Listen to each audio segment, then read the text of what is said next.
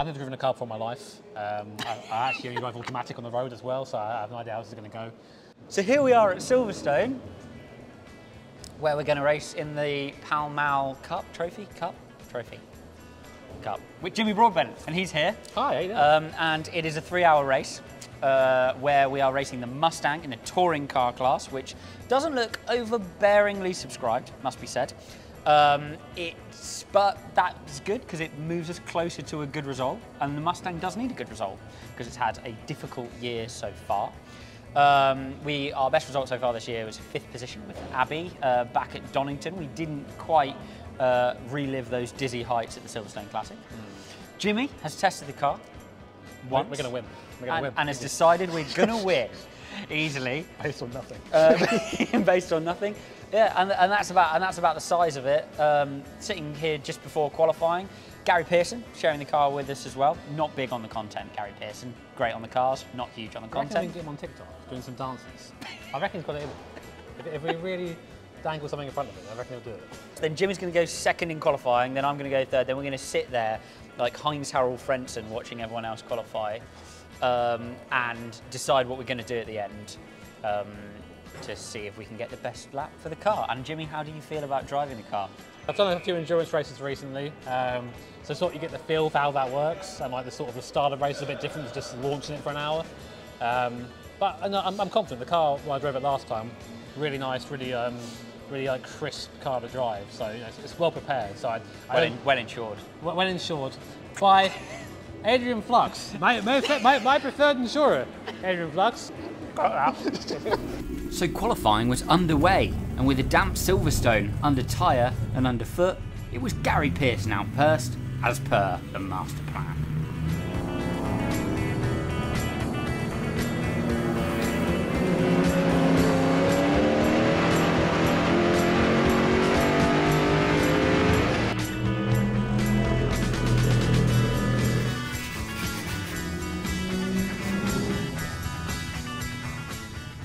The safety car pretty much put a start and an end to Gary's stint, so it was a slightly apprehensive but basically on top of it Jimmy Broadbent who'd be out next to actually establish a time.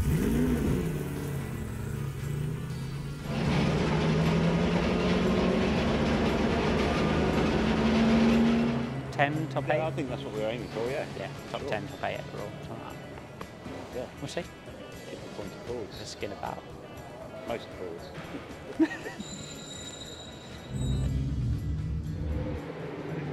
I'm going to leave him out there till it goes green because, yeah, like he needs to get some properly laps in. Otherwise he's, you know, he's not going to get a proper feel for it if he's just pottering around behind the safety car. So they need to go green soon. We've been safety car for like the whole of qualifying so far. If we get to like 10 minutes to go and I need to qualify the car, I mean, to be honest, or I need to get qualified in the car, we'll have to win him just so I can get in and get qualified for the race. How long is qualifying? Qualifying's an hour, and we have 25 minutes of it remaining. So. And how do you think the Mustang will fare under brakes? Yeah, no. I think it might. Oh, we're green, good. I think it might heavily run out of brakes, like heavily, and that's the main issue with it over a race distance. So we shall see. We're not gonna change the brakes. There's going to be a generous lift and coast to keep the car going. Having seen how this has gone so far, I dare suggest we might get a podium overall. Like we're in. I know there's been a lot of safety car and all that, but after the early laps of qualifying, we are in the top 3 overall in a genuine way. So, call me optimistic. Okay, you're optimistic. One thing was for sure though, and definitely real, which is that our man Jimmy was going for it.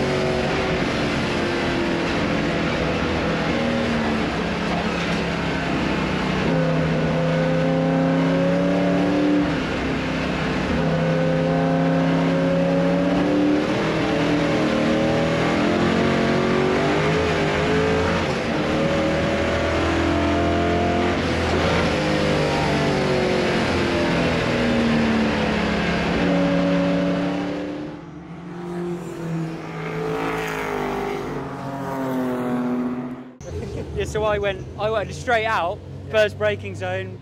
You have to be super gentle on the clutching, don't you? Otherwise it just goes. Well done. Thank you for telling me about the oil. This is horrendous. You're like, a bit of oil? I'm not sure there's that much oil in it. What was it like out there with the Mustang? Quite slippery, but we're polling class. Yeah, I think you're a silly car, but never mind. Yeah, no, we're polling. Oh, come on, don't ruin my thunder. No, we're good. We're just here having fun with Jimmy and Gary. Early on, Jimmy, you were in the top 3. Yeah, that's on pace alone, you know. No, I think it's just because I got the end of the safety car and I was first across the line. So, but as you say, I'm not going to take that away. Top 3 you're going to take that, otherwise. Yeah, definitely. I'm going to take all the wins you get, you know. I shall start the race, then probably hand over to Jimmy, and then Gary will take the car to the flag. So that's how we're going to run it. We've given our strategy away there. I hope our competitors in class are not going to be too feisty. So I should come clean here. There are no less than 5 historic motorsport events going on around the world on this weekend, and the normally heavily subscribed V8 touring car class of the Pall Mall Cup has 1 car in it. Ours. That being said, we've qualified 12th for the race, only behind big GT cars which lead proceedings and ahead of all other touring cars. I have dreams of taking our little Mustang into the top 10, top 6 or even top 3 of the Pall Mall Cup, and we've aimed loosely at top 6 in terms of finishing position as the race begins.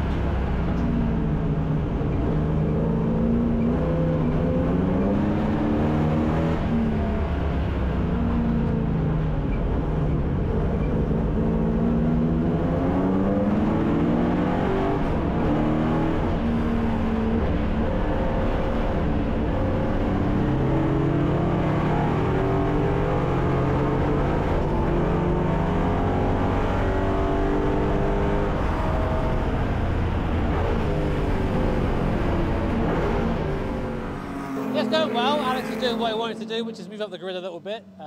We're sort of aiming for overall position at the moment, and I think it's in P8, which is really nice. We started P12, so +4, and now that it's starting to dry up a little bit, it's really starting to suit the Mustang a bit more. The Mustang is a little bit cumbersome in some of the slow stuff in the wet, and then now it's drying up, we can start getting out the corners a bit faster, and use our straight line speed advantage a bit more. So. Yeah, it's all going really well so far, but a long way to go. You looking forward to it? Mate, I'm buzzing. This is the best thing ever. He was so worried. He was like, oh, yeah, you're not going to have fun. It's not a very big race. Like, shut up, mate. This is amazing. This is the best thing ever. I'm so happy to be here. And aren't we glad to hear it? As I boxed, it was really exciting to hand over to my 3rd guest driver of the year with an absolutely faultless car underneath me.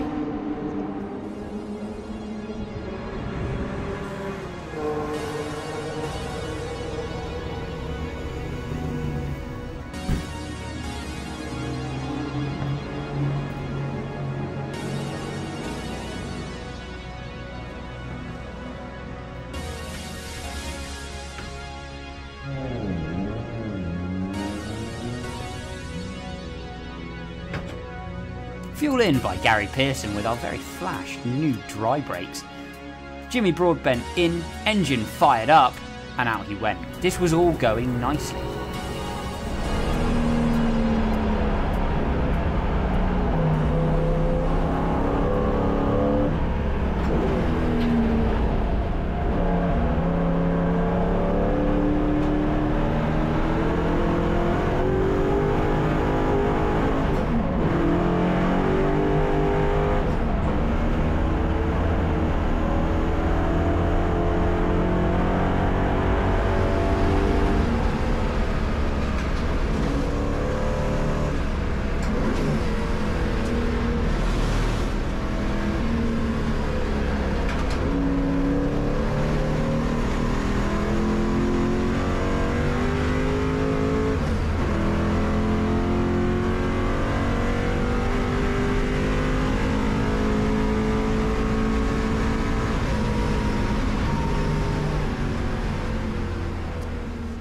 We are 1 hour in to the 6 hours of 6 hours.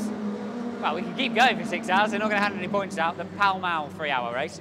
I've just handed over to Jimmy Broadbent, who has taken the car over. The track is drying, but the car is running beautifully. We're under control after, you know, sorting this car over several years now. And it's a beast. Loving it. We're behind everything but a GT car. In front of everything but a GT car. Running around in the top 10. I would love to finish this race inside the top 6. If we can do that, I'll be chuffed a bit. But the main thing is I really want Jimmy to get a feel for historic racing and enjoy it. And that's what he's doing now, pounding around in the Mustang. So you've had no problems with gearboxes, diffs? No problems with gearboxes, diffs, engines, anything, which is like amazing. I mean, look, it's a different kind of driving, right? So you're driving in like a sports car, like a historic sports car, where you're really looking after everything. And it's not the side-by-side, bumper-to-bumper kind of stuff. That's where stuff can often break, when you're rushing gear changes and stuff like that, and just pushing the car harder in terms of its revs as well. But it's mint. It's absolutely mint. So if we can get this car to the end of 3 hours with not a single problem, I'm going to be utterly delighted. And that's what it so far looks like is going to happen. How are the brakes? Brakes, I left him loads. So I've been lifting, coasting throughout the whole stint. So Silverstone is not super hard on brakes anyway. It's not like a Brands Hatch scenario. So we've been properly looking after it. Honestly, the car is mint and really together. So pumped, delighted. Also pumped was Jimmy, who set a blistering pace as the track continued to dry. Gary Pearson was in next, which only meant one thing. It was my turn to look like an evil minion and put fuel in the rear of the car.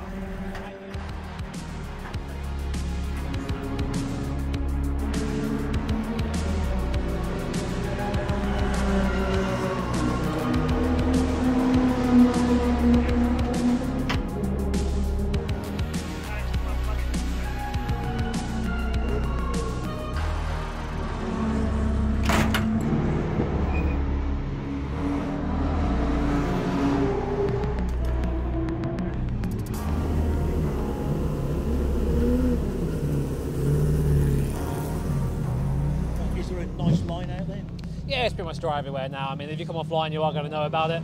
But you know, if you stay where you are, stay online, it's pretty much been on a dry circuit.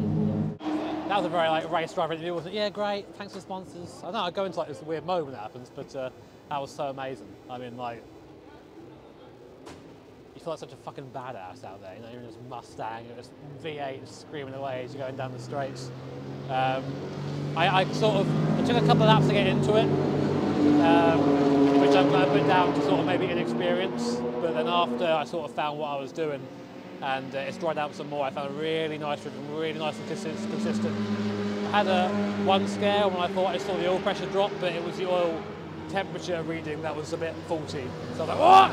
Okay, it's okay. Yeah, I think I came in P8 where Alex gave it to me, which is nice, and Gary's in the car now just to the end, so I don't know, that's probably the most fun I've ever had driving anything. Sorry, Praga, sorry, Golden. You're great and all, but this is something else. I mean, like, you're like power, like coming out of, I think is it Woodcote, the long one, onto like the old pit straight through there. You come out in second gear, third gear slide, bah, fourth gear, bah, and then onto the straight before cops. There's nothing like that. It's amazing. Big smile on my face. It became clear that 10th was our spot on pace, and every single historic car that started the 3-hour race finished it unbelievably. We were 10th at the line. Just inside the top 10. First to the Mustangs.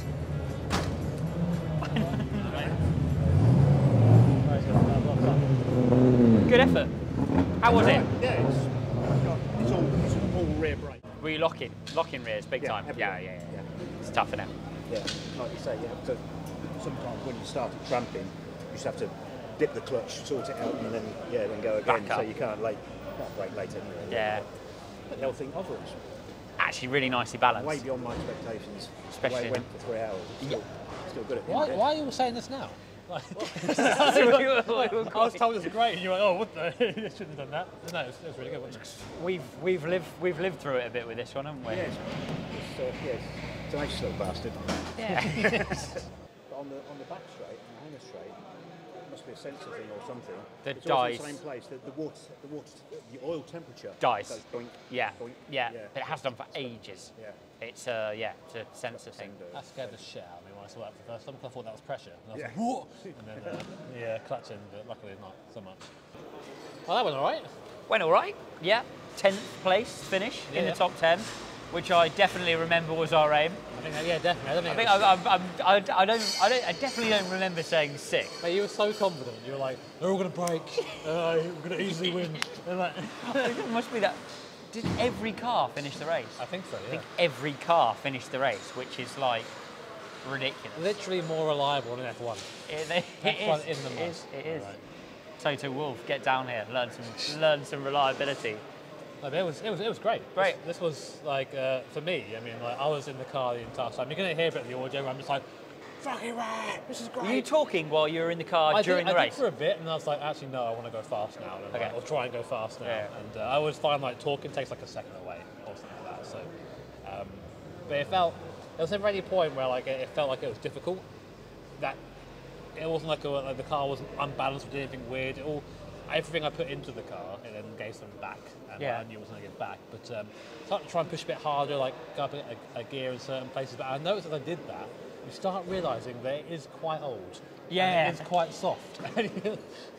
Occasionally, like, it's when you try to get, there's a certain level with them where you're like, oh, I'm pretty happy, yeah. And then you try to get the last bit out of it, and it's like, and now I suck. I completely suck. And they just haven't got that little bit of extra. I had that. But you were on the limit in it. You must have been, because how quick you were going in comparison to everybody else out there was on the pace. Oh, thank you, man. So, it felt like felt positive, you know. So. Yeah, rapid, absolutely rapid. Rapid. So there we go. I genuinely cannot. Is it weird to say? I genuinely cannot believe we finished. He tells me all this shit now, like afterwards. Like, oh yeah, by the way, this might have happened. I'm like, cool. Like, oh yeah, the rear axle might have just come off to me. I'm like, we confirmed. The rear brakes are held on by clamps. We confirmed. The whole rear suspension's held on by clamps. I'll show you in a minute. It's literally a bolt on like a bit of bendy metal like that. You were sideways in that. Great. That's good, isn't it? Well, yeah. Never again. I had fun. Did you have fun? It was honestly one of the best experiences of my life, just driving this thing here, man. Really? Shut up, mate. It's all so right? easy Sorry, to- sorry, Mr. Like, oh, I'm so Adam Preacher. I go all over the world. I am. Mate, I'm relatable. Shut up. Yeah, this is awesome. Like, I could drive this thing on an airfield and still have a fucking great time. Alex seems to have the impression I need to be like on fire doing flips for content, but for me, like, I'm just happy. I'm happy doing this. No, I'm really glad you enjoyed it, and I only say really because you've done so much cool stuff recently. Because I've been following you. Yeah, that's around. right. Like, comment, subscribe, please. Like on live. I'm a follower. Actively unsubscribe from Alex Brundle, then subscribe to me instead. You realise all the people you told to subscribe the first time are now going to unsubscribe because you said so, and then. Oh. So actually, we do some way of something. We did win our class. We won our class. It was a bit of a surprise. We didn't see it coming. So we'll probably get a trophy at some point. It was a shock win, wasn't it? For doing. I said the bare minimum. I genuinely think that we got like the max amount of the car in terms of like pace and. I think we can go home satisfied with the fact that if there was another car in our class, we'd have definitely beat it. Yeah, and we're going to say that and just assume that's true. That's the way to do things. But mate, honestly, in that, so that is 300 kilos heavier than a Cobra. It's got leaf spring suspension, it's got smaller tyres, and we are keeping up with GT cars. Yeah, we're there. So, yeah. Easy game. It's like it's like taking a DTM car to an F1 race and going and finishing like... Not last, yeah. Not last, yeah. No, so it's a decent effort. Well done. And you mate. drove brilliantly. There you go, that's what I want. Say that again, louder. Drove. You drove, no, you did brilliantly. No, you did, honestly, because you know, I've said it 100 times how easy they are to brake and how hard they are to drive. So party on. Good luck with all of your motorsport escapades, and I'm sure there'll be some more in the future. So, thank you, mate. Well done. Great job. Like, comment, subscribe to me, and unsubscribe and hit it. Right. So.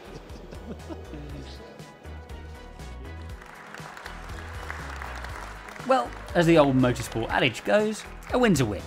And is it bad that I felt quite proud picking up our trophy for the only car in the touring car class? It was great to share it with Jimmy and see him enjoy the car so much. After all the strife we've had with it, the adventures of the Mustang will continue in 2024. You're going to make us do this twice? You're going to make us do this twice?